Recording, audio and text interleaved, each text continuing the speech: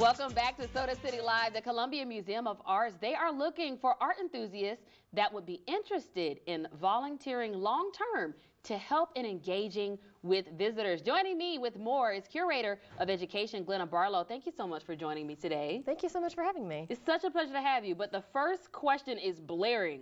What is a docent? What is a docent? You're not the first person to ask me that. Docent, it comes from Latin, to teach, but basically it's a volunteer.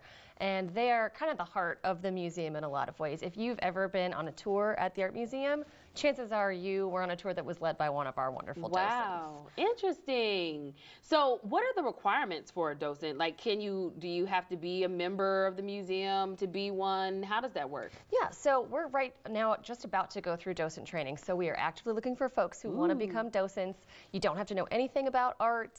You don't have to have any kind of art background. That's our job. We give you a little bit of information. We go through training from February to May. Then at the end, we hope you have enough information and training and background and all the good stuff to go out and lead tours and help with our school groups on your own. We ask you to be a member, but other than that, we'll help you take care of everything else. That is awesome. Now, other than gaining meaningful knowledge and you know, helping out this wonderful museum and the facility there, what are some other benefits of being a docent? Sure. Well, I mean, the best thing to me is just that interaction with everyone coming in the door.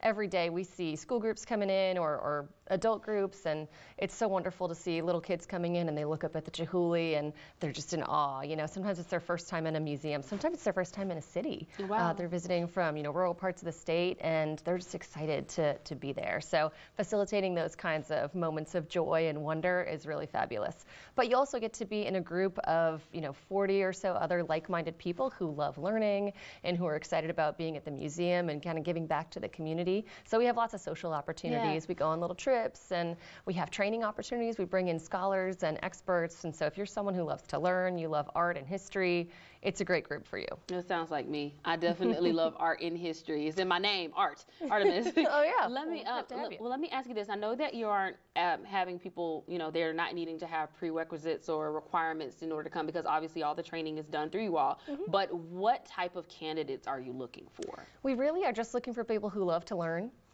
who love to share ideas about art and history and culture, and who are willing to put in a little time. You know, you have to dedicate a little bit of time to the training process and to, you know, volunteering with us, leading our school groups, our kids in the studios, and those public groups as well. Awesome. And what is that time frame, the working time frame? Like, who would, like, what is the schedule like on a day-to-day? Sure. Well, for our training, we offer a daytime training as well as an evening training, because, you know, we recognize that not everyone's free during the day, right? We have day jobs, a lot of us.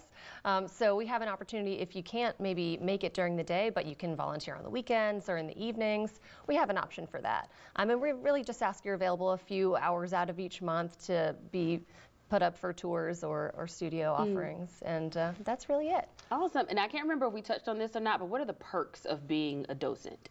Well, yeah, you get to be in a great group of people. We have some exclusive opportunities for docents as well. So we have training that isn't accessible to anybody else except for our docents. We bring in scholars from the universities in town and for our curators. We facilitate trips sometimes, so we take trips up to, you know, Charleston or Charlotte or other cities to see their museums and get inspired. So, and then, you know, we try to offer up docents any kind of exclusive, you know, offers that we can. Yeah.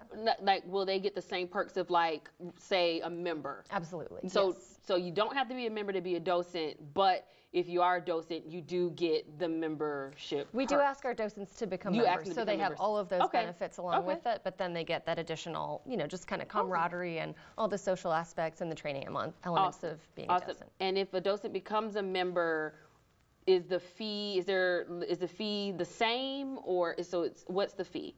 The fee is just the same as our typical membership rates. So there's different rates depending on what you're interested in. And we always say that we can work with folks. You know, if there's anything that's ever cost prohibitive, but you really want to be a docent, we can work something out. So we don't want that to be an obstacle for anybody. Awesome. And when is this class again? And is there a deadline? Yes. So we are asking for applications. It's a pretty simple process. Just a couple of questions to let us know why you're interested, why you want to be a docent. That's due January 26th. And then our training will start in the middle of February. Awesome. All right, the deadline is coming up very 2 quickly. weeks. This month is going by fast. The year just started. Well, thank you so much for joining us, sharing these details about a docent. We are learning new things every day, and you can too. Just make sure that you don't forget that deadline, January 26th, so you can go ahead and get started with those classes. We're going to take a quick break. We'll be right back after this, and when we return, we're going back to our favorite place in the studio, the kitchen. They're all our favorite, but I like to eat. We'll be right back after this.